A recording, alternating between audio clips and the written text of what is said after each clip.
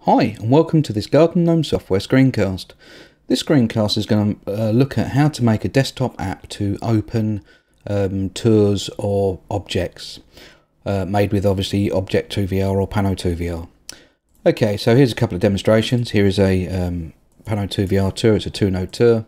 We've got things like full screen, all fully functional, so great for kiosks and things like that. And here is an app that we've made using Object2VR. Okay, so how do we do it? Well, first and foremost, you need to output from either Object or Pano2VR.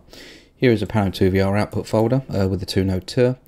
And if we open up the folder, you can see we've got all the files in there as usual.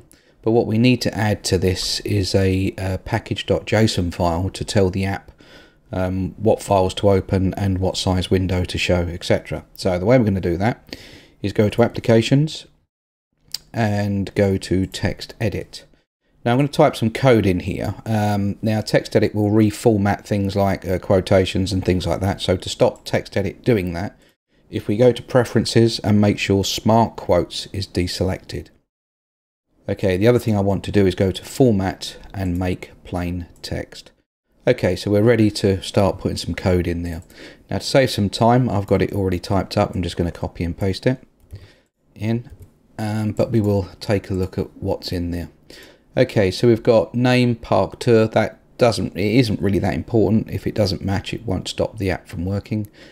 Main, that's important because we have an index HTML page, and that's the page it's got to look for. If my HTML page was, say, I don't know, park 1, then it would need to be park 1 in here. Then we've got some window parameters. When the app opens, do we see the outside frame? That's set to true. Toolbar is set to false. If that was set to true when the app opened, we would see an address bar like a web page. Then we've got some window control over its width and height. Okay, so that all done. What I need to do now is just save the file in the tour. So let's go to desktop, and it's a Pano2VR output. And as I said before, we need to call it package.json. And when we come to click save, do we want to use the JSON extension, which I do, and that's that. So there's the JSON file. The only other thing I need to do now is just change the name of the folder, and that has to be app.nw. As I hit return, because I've added an extension, it's going to ask me, do I want to add it, which I say yes to, so I want to add. Okay, so that's my tour all ready to go. What I need to do now is visit a website where we've got the NWJS project that helps, which creates the app for us. So basically, if I open up web page and go to nwjs.io website, here you see the website. We've got some release notes and some other information about it, but you can download the app for OS X 64 or 32. I'm going to download it for 64. And you can see you can download for other operating systems as well.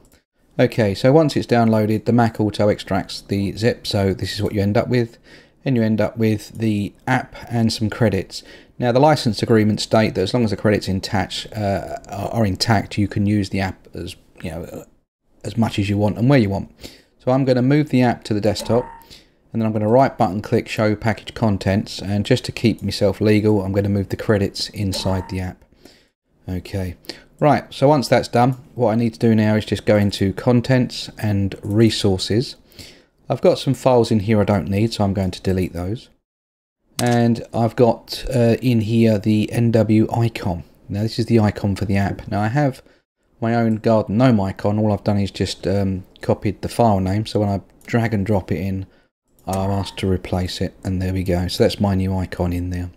All I need to do now is just drag in the app NW folder, which contains my tour. Alright, now you'll probably notice that the app itself hasn't changed its icon. That's because it's cached.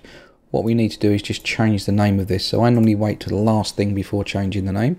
So now I'm going to call it, I don't know, Park Tour. Park Tour, and as soon as I hit return, it'll drop the cache and use the new icon. There it goes.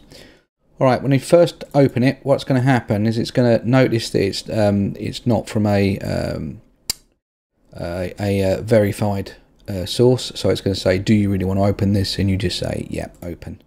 The first time you do this, you get this, but once you've opened it once, then you don't get asked again, it just opens. Okay, so there's our 2-node tour we've just put in. If you notice on top of the toolbar it says UnWJS. If you want to make that match the name of the package, if you go into Contents and under Info plist, if we open that up, I'm going to open it up with Xcode, but you can open it up with TextEdit again.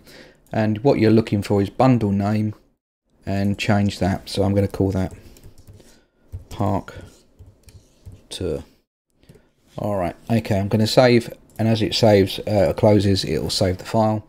So now when I open the package up, or the app up, it says Park Tour here. Okay, just to prove a point, what I'm going to do is go Show Package Contents, Contents, Resources. I'm going to label the app to old underscore and move it out. I'm going to drag in the Object2VR file. I'm going to call that, again we've got to call it app.nw. Yes, I want the extension. Add it.